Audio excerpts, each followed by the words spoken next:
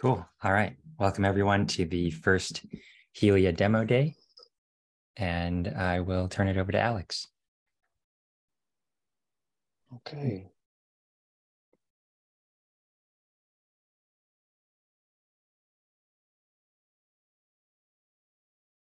Yeah, so I will get started. So hello everyone, welcome to the Helia demo day. We're going to go through where we are, where we want to be, and yeah, it's going to be awesome. It's going to be some demos. Hopefully stuff's going to work.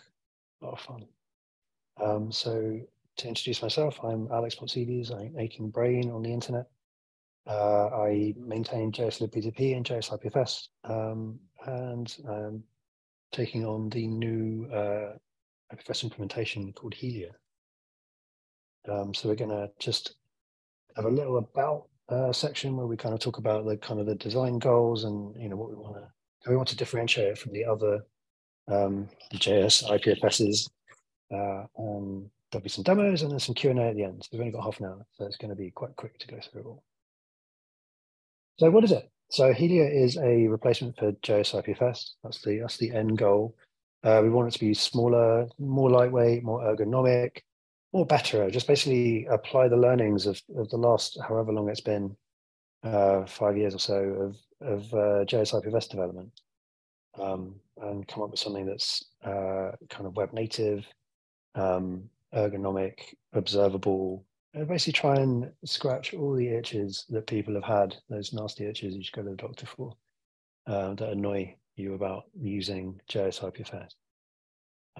You want to be faster, and we want people to be able to get up to speed quickly and be able to get on with solving the interesting problems that they have, and not the boring problems.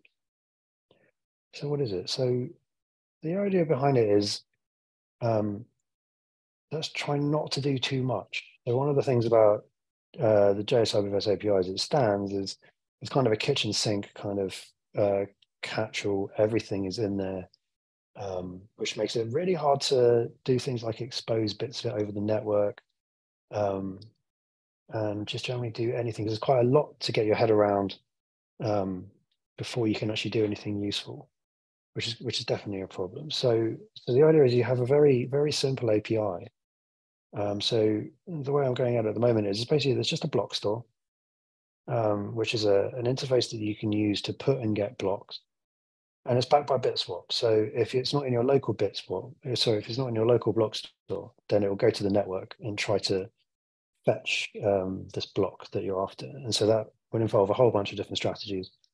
So BitSwap goes into, it'll ask your directly connected peers if they have the blocks, or it'll do a DHT query to try and find providers for the blocks, dial those providers, and then retrieve them. That's the block store. So there's the data store, which is how you store non-block data. So that's kind of application-specific stuff. So like IPNS records and DHT provider records, and JSFS uses to store the current state as the MFS and that kind of thing. So the data store is required to enable these more advanced kind of network protocols. And pinning. So really, we want pinning so that we can do garbage collection, because you don't want to have blocks hanging around forever, just eating storage forever. So we need some way of removing the blocks that aren't in use. And so we need some way of indicating which blocks are in use. So we need to be able to pin that. And then libp2p. So one of the things about JS IPFS is that, you can see that libp2p was extracted from IPFS in that a whole bunch of the APIs from libp2p are duplicated in IPFS, which, for obvious reasons, is not the most efficient way of doing things, certainly not in terms of maintenance and developer time. So it will expose the libp2p node itself. This is historically, this has been difficult because a lot of the APIs in libp2p are bidirectional. They're full duplex in both directions, which means that you can be sending and receiving data at the same time. And the RPC mechanism that's chosen to do that was HTTP, which is, you can't actually do that with the fetch API. So it's been impossible to kind of really give remote users the full power of a libp2p node without running it yourself. But with this API, we can do this because we're not tied to having HTTP as the transport for RPC. So we can expose the full libp2p node on the Helia node, which then means that we don't need to do things like replicate the PubSub API, for example, and replicate the DHT API. You can just use libp2p, which is good because it removes a bit of the magic, and it exposes people to kind of the low-level workings of libp2p itself, and people can learn more about how these things are put together. So I've talked about the block store, pinning garbage collection, libp2p. Yeah, so we're going to expose. So it's going to be amazing, right? Running remote protocol streams over RPC. I'm very excited. Yeah, so these are the goals. So we want it to be lightweight and easy to use, but we want to be able to compose the tools out of like simple primitives and build, like give people simple tools to work with and let them build complicated things rather than starting with a complicated thing and expecting people to understand it and be able to use it well. So a quick demo. So I am going to just share. Okay, so here we go. So this is Helia. I hope this is big enough and people can see it. So I've just set up a quick block store and a quick data store. So these are just memory data stores and memory block stores. So everything's being held in memory. Nothing's being processed on the file system. Create a libp2p node. So this is all just standard from libp2p. So we're listening on a TCP address. We have a TCP transport. We have noise for connection encryption. And we have YAMX for as a stream muxer. I've just turned off NAT and relay because I'm on a very flaky network. I'm also double natted, so I can't use the NAT at the moment anyway. So what I'm going to do is I'm going to create a Helia node. I pass in libp2p, I pass in the block store, I pass in the data store.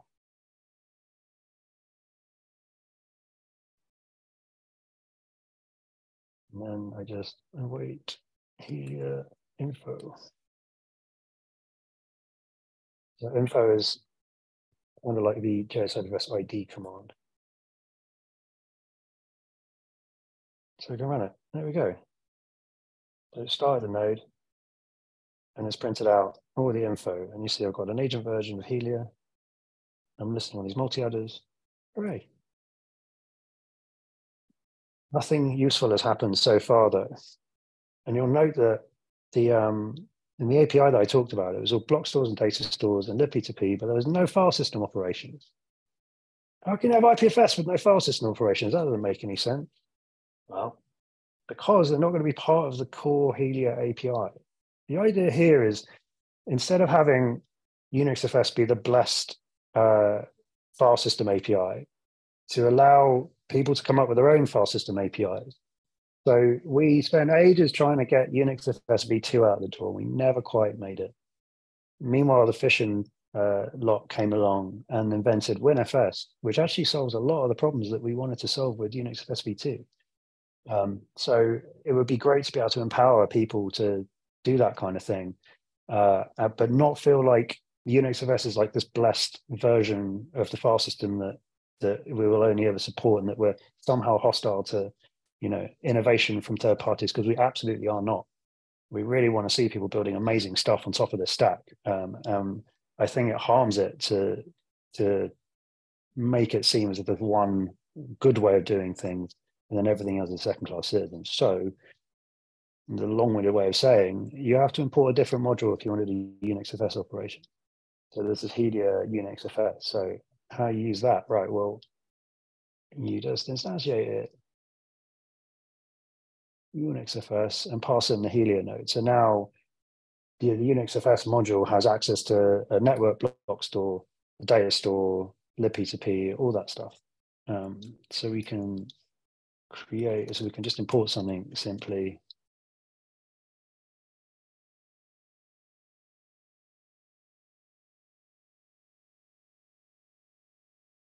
Don't get too hung up on the API. It's very much a work in progress.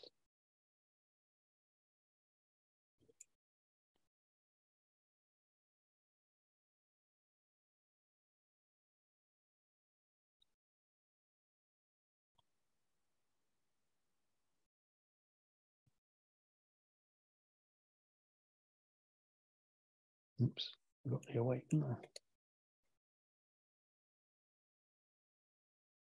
There we go. So I've got the ID output, the info output, and then I've got the CID of this thing that I've added.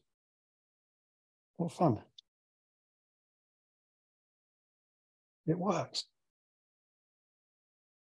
So I hope from that you can see some of the thought process behind this. So we want to, just to kind of to recap, we want to have Helia be a really simple, very bare bones gateway to doing networked operations with blocks. And then you can build other things on top of that. So we're going to build the UnixFS layer out. And I would love someone to build the WinFS layer out, kind of taking the same approach where you just take the Helia node and then you can have these operations. Because, you know, I was thinking like, could we like have some kind of abstract interface of all file system operations and then have these different things, implement it and whatever? And the answer is obviously no, you can't, because then you can't actually innovate, because the only operations you'll be able to support are the ones in the interface. So you need to be able to free people to have whatever API they want to have for their own file system. And the only way to do that is to remove any kind of assumption of what it's going to be like, and just give them like what we do know is that they're going to be blocks involved, and they're going to be transferred across the network, and they're going to be CIDs that operate on that level, and let everyone else kind of do their own thing after that. That was that demo.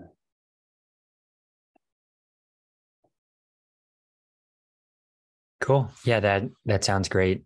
Very composable, very flexible. Alex, I'm wondering if you could reiterate, you kind of touched on this already, but reiterate a little bit on how building Helia compares with if we were to try to do a huge refactor of JS IPFS. I've kind of heard a couple of folks wondering, like, you know, could JS IPFS be refactored to try to accomplish the same goals? Could we save the questions for the Q&A at the end, please? Sure. Yeah, we'll do that. Thank you. So what else? So observability. So one of the things that we hear repeatedly is that it's really hard to know what's going on with, you know, behind the scenes with JS IPFS. So one of the like, IPFS is a massively complicated system with lots of moving parts, and it's completely understandable that it's very hard to diagnose problems. And I think we do a better job of how to expose that kind of stuff. So I was going to do just another quick demo of just a very simple thing. So this is going to be on the command line. I have a million windows open. There's the console. There's the console. So, all right. So I'm in Helia. So, I don't want that to get bigger as well. There we go. So I can start Helia daemon. Actually, so what I'm going to do first, I'm going to remove library Helia. I'm going to remove the user directory. So you would have noticed there that it's no longer in .helia or .js IPFS. It's actually going to try and look up the native place for storing application-specific files on the operating system, which on my Mac happens to be library in my home directory. Anyway, so I can start Helia running. No, I don't get to share another one. Oh, what? Hang on. I have to take my word for that.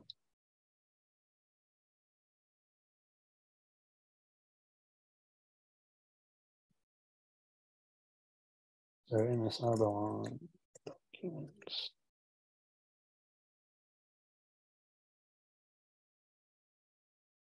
Okay.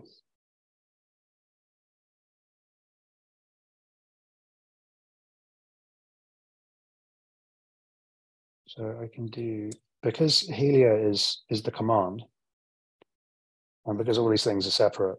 So there's a separate UnixFS command.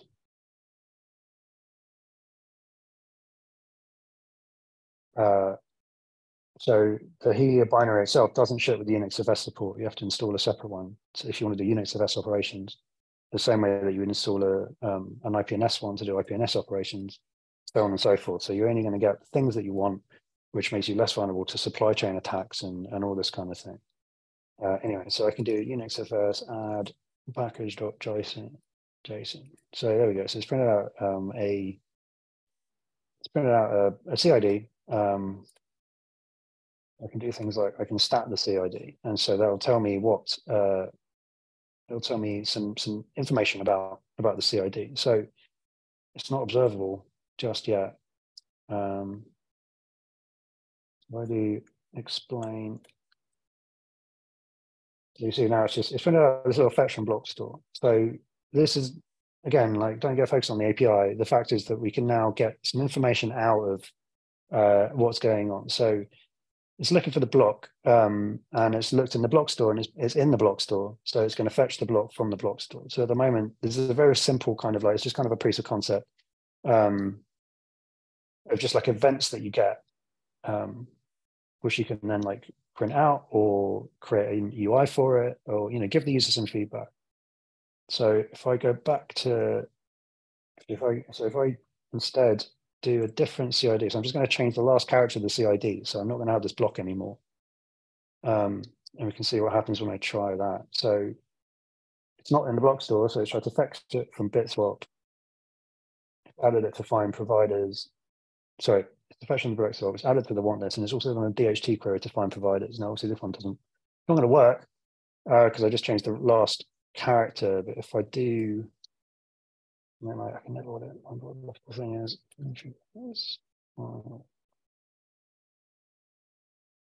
So that's the very famous empty directory CID. So somebody on the network should have this CID. So if I do unixfs stat explain and then thing. So there we go. So it's gone to fetch from Bitswap. It's done a DHT query to find providers. It's added to the want list, and then it's actually the block has come in from the want list. There's actually two peers that have supplied this block to me, to the connected node. So this has gone over RPC to the running. The process is running in the background, and it's given me some feedback on what is going on. Hopefully, I want to build this out a bit more, because it's quite obviously you want a bit more information. So you want to know what's going on with the DHT query, like what peers have you connected to, like who have they directed to you to, did the query terminate successfully, has it timed out, etc. But like adding this in will require threading like progress event listeners throughout the entire stack. So I've just done it at the Bitswap level to kind of show the kind of observability that we can get that we don't have at the moment. There's the demo.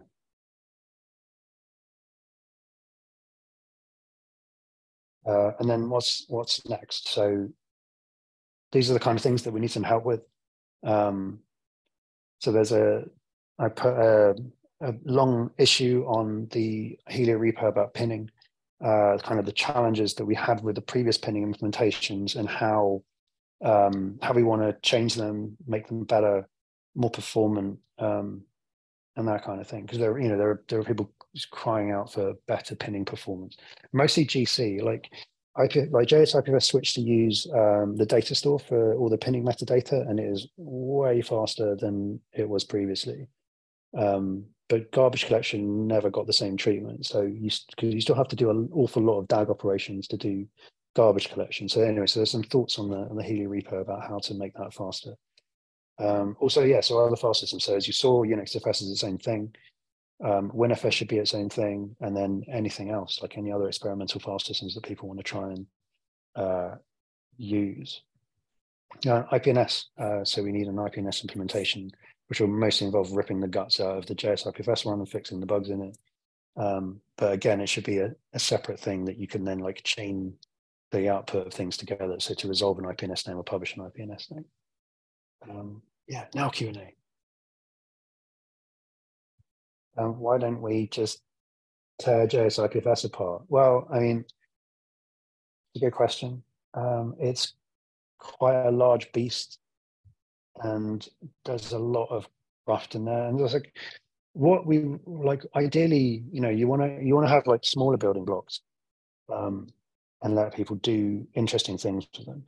So then it's a question of like, what features do you keep and which features do you not keep?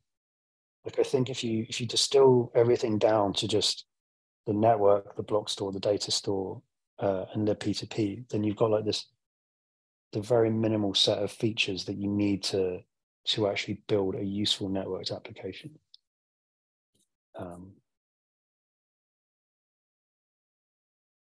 Not yet. Not done yet. Can I go ahead with a question? Sure, go for it. Well, it's actually three. I'll start with the quickest, easiest one. Unix FS, when you were showing that in the CLI, was that actually connecting to the daemon? Just wanted to make sure. Okay, because usually you need to basically inject it some kind of like Helia instance, right? So that's the idea, that you've like inverted the control. Okay, cool. Exactly. So all the like Unix FS operations run on the client, and then it's just like basically treating Helia as a remote block store. I see. And I'm curious, could you just like maybe reiterate or elaborate a bit on the differences between the block store and the data store, and how that might like, are these using like what implications do these differences also have for running in the browser? So the difference is, so they're both stores, like both key value stores. The difference is the block store, you put CIDs in and you get UNA arrays out. The data store, you put keys in, which is just a string fundamentally, and then you get UNA arrays out. The difference as far as Helia is concerned is that the block store is networked. So if the key isn't there for the block store, it will go to the network and try and fetch the block store. But the key has to be a CID. For the data store, the key is an arbitrary string, which you can use to like do any application specific data, but it's not networked. So it's just for like config and storage, like a general purpose database, basically. Okay, gotcha. And finally, what does it broadly look like for the web? Like, would this also be able to run in a web browser? Yeah, obviously. Yeah, of course. Yeah, it's still using the same libp2p it was before. Like, it still has the same challenges. Like, from the networking level, it has the same challenges. Like, it's still impossible to dial TCP listeners from the browser. But the solutions to those problems are going to come at the libp2p level, which like, conceptually I think is a lower level concern than Helia and kind of the file system APIs. Like Helia is an application built on top of libp2p. And libp2p is going to solve the networking part. Helia is going to solve the application primitives kind of part. Thank you. Thanks a lot, Alex, for showing. I'm curious if there's a kind of killer example or demo that in future you hope to be able to show with Helia, like functionality that can now be built on top. You mean that wasn't impressive? No. I wasn't trying to say what you're doing a great job showing what's underneath the covers, but like, are there, is it a chat app? Is it something like that that you're excited for people to be able to do, or to maybe even be able to showcase what can you got it. You said it then. To-do lists. I'm looking forward to the to-do list demo. I don't know. Like, I think it's going to be, people finding it easy to pick it up and run with it. Like, I think that's going to be the acid test, I think. In terms of like applications, like specific applications, I mean, it's whatever you would build with IPFS, I think. So I guess to that end, I assume converting over the current JS IPFS examples would be a good way to show that obviously the things are working with Helia, and also to show it being used in more ways. Is that a fair statement? Okay. Absolutely. Yeah, absolutely. And also examples of how to do things. Like, one of the most useful things about all the existing IPFS examples is when people are like, I can't get it to work with X bundler or, Y, application server or whatever. And you're like, oh, here's the example, copy and paste, and off you go. Like, the good news is that most of the things that are applicable to JS IPFS in that sense will be applicable to Helia as well. Because it's still using libp2p, it's still using ESM, it's all very similar on that layer. Like I think the big win out of all of this is not having to comprehend the API to become productive. That's what I hope anyway. Cool. Okay, and thanks. That was last thing. So, is there a potential call to arms for people to start copying or converting the existing examples to Helia? Yes. So there's a PR open at the moment against Helia, which is the initial implementation, which is kind of it's most of the initial implementation. It's basically it's Helia, the block store, and stuff. And once that's merged in, then it becomes a lot more stable. And so once that's merged, so it's got the same gated release setup as libp2p and JS-IPFS. So there'll be a next tag published as soon as that that gets merged in, and so yeah, people can jump on trying to integrate with things that way as well. Like, so I want to release it at the all thing in Q2. So that might mean, I don't know, like merging that PR on stage and hoping it works. But you know, people can use the next tag until then, and then we can like let the API settle properly and that kind of thing. That's what I'm hoping.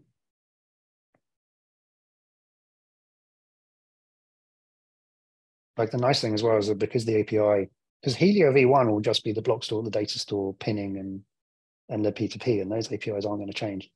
So we can release v1 of that and then have like UnixFS get to v27 like really quickly. Like, yeah, still v1.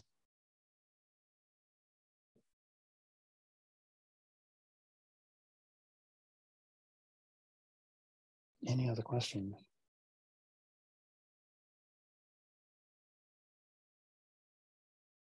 Well, there was one ask of, I saw a message from Elliot saying, what are things that people can do right now to help out?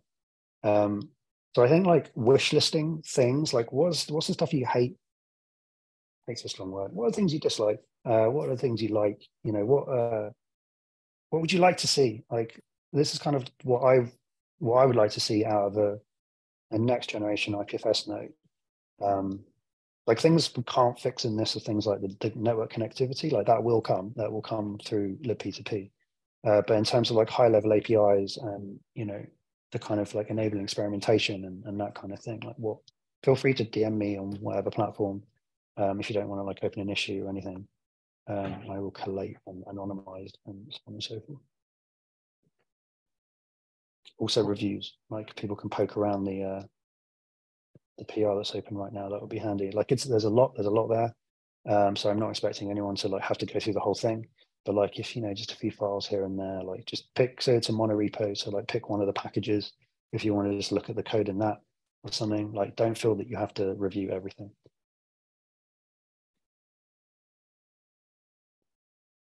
Great, thanks, Alex. And so, if someone is fine to make public their wish list, they should just open an issue in the Helia repo. Yeah, I think so. And when do you think we will be able to tell JS-IPFS users that we're not involved in maintaining it and we're putting all of our effort into Helia? I think when we have the UnixFS layer, like when basically all the operations that you can do with JS-IPFS in terms of UnixFS. So, you know, add cat, not so much get, because get is basically a tarball. Like the get command, the RPC API returns basically a tarball, which you then blurt onto the file system. But things like adding directories to existing DAGs and, you know, adding files to DAGs and that kind of stuff, like all those things that people use the object API for, should be like a high level API that looks like a file system API. So there should be like basically like the MFS, you know, the way that you can just create a directory in the MFS, but like it would just return like a CID of the root of the updated DAG and that kind of thing. Like there's no need to keep the CID hanging around as you do with MFS. But of course you could have your own implementation of it, right? You just stick the CID in the data store under a known key and then bang, you have your own MFS. But like, yeah, that kind of thing. So when there's more parity with existing IPFS operations, like I think there shouldn't be any operation that's impossible with Helia. Like everything that JS-IPFS does, you should be able to do with Helia as well. Like ideally, there would just only be one way to do it instead of like 7 ways to do it, like there are for some operations.